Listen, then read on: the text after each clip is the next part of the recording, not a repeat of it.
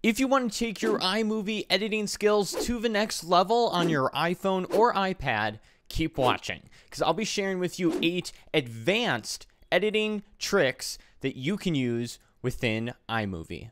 If you're new to the channel, we believe you can make an impact on people's lives through smartphone videos. So if you want to learn smartphone filmmaking, be sure to join the mobile creator revolution and subscribe today.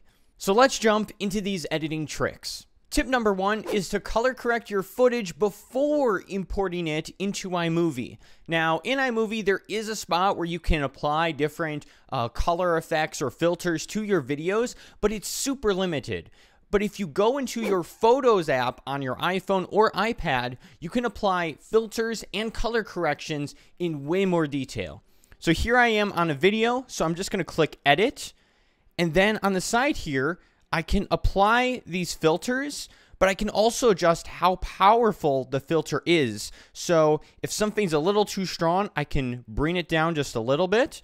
And then I can go over to the left side here to this knob and do even more adjustments. So I can control exposure, I can control highlights, shadows, contrast, brightness, saturation, etc. all right here within the Photos app. iMovie doesn't have these advanced effects within the app, which is kind of weird since Apple made the Photos app and Apple made iMovie. So before you go and import your footage into iMovie, apply the filters and corrections first and then import it right into iMovie. Tip number 2, I want to show you how to add social media logos with PNG photos. For example, this right here would be an example of me showing my Instagram link. I want to show you how you can create this within iMovie. So the first thing we want to do is download our social media logo onto our device. So if you go onto Chrome or any other web browser, just search whatever social media thing you're looking for. For example, I'm doing Instagram, and then type PNG right after. Now, PNG photos are basically photos without a background. So normally a photo has either a white or black background surrounding it, not PNG photos. When you click on them, the background is transparent. So that means if it's transparent, it's not going to be there. So we want to download these images. So I'm going to download this Instagram photo onto my device. And now we're going to hop into iMovie.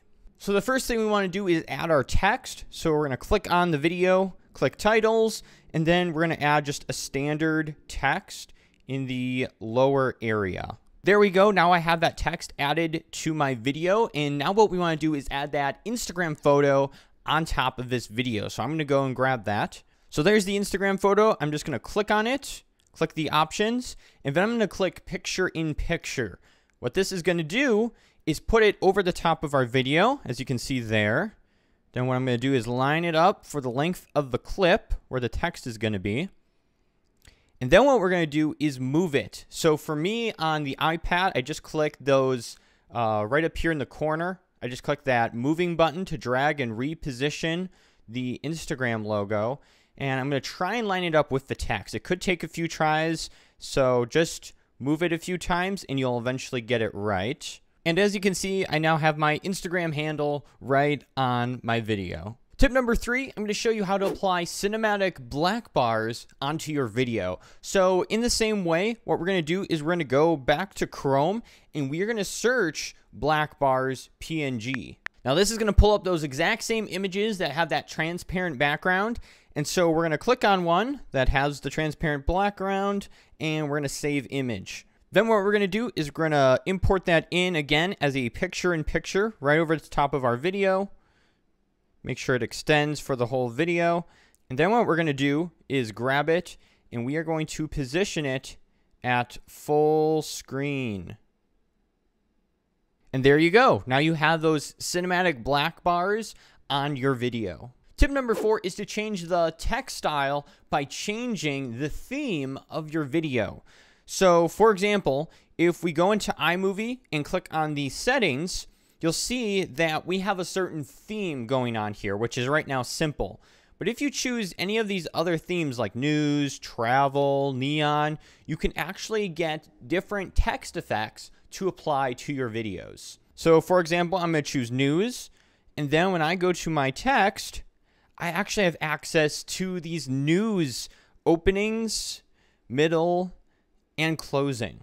So there, I just threw some text on, and now when we click play on this here, it actually does the really cool, professional news report type text. And you can actually go through all those different themes and get different text effects for your video.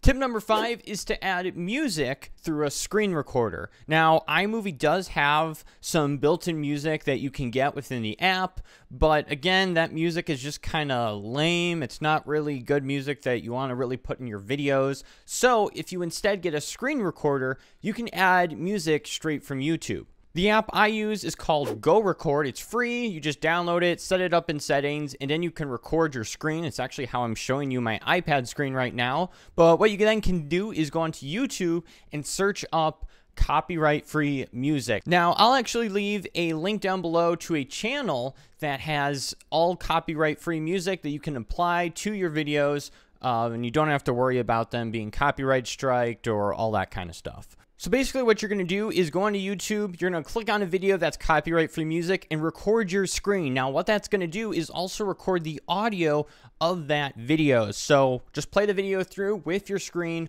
recording the video. Once that's recorded, what you're going to do is then click on the video you recorded, add it to your timeline, and then what you're going to do is click on it and click detach audio.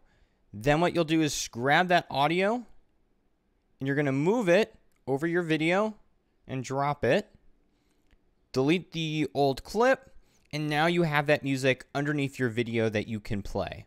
Tip number 6 is to cut clips to shorten the text duration. So for example, in iMovie here, maybe we don't want this news thing to be on the entire length of the video. So what we can do is find the spot where we want the text to cut out, click on that video, and then just split it. What that's going to do is leave the text effect only on this part of the video, but then the rest of the video will just continue on as normal. So now, instead of it being on there the whole time, it'll eventually fade out real quick. So that way, if you don't want text on the whole video forever, just split the clip and it'll fade out much quicker. Tip number 7 is to add zoom-ins during your video. So maybe, for example, you want to zoom in on someone real quick for a little bit, and then zoom right back out, just kind of what I showed you there. So what I'm going to do, I'm going to show you how you can do that in iMovie. So it's basically going to be 3 sections here. The first section is going to be zoomed out. The second section is going to be zoomed in, and the third section will be back zoomed out. So what we'll do is on the second section, for me on the iPad, I'll just click this plus icon, and I can pinch to zoom in. So we're going to zoom in on these people here real quick as they're walking. There we go. And then I'll click on that when I'm done. And because there's no transitions in between these clips, when I click play here, it'll show them walking, it'll show them zoomed in, and then it's going to zoom right back out. So that's how you would apply that effect in iMovie. And finally, tip number 8 is to improve your video setup. Now, there's a lot of cool things you can do within iMovie, but if you're not taking good video in the first place, it's going to negatively affect how well your videos look. We actually have a playlist over here where we show you how to film on your smartphone, even if you're by yourself. So if you click that playlist, it'll go walk you through everything you need to know so that way you can make your smartphone video look professional. So I'll see you guys over there, and thanks for watching this tutorial.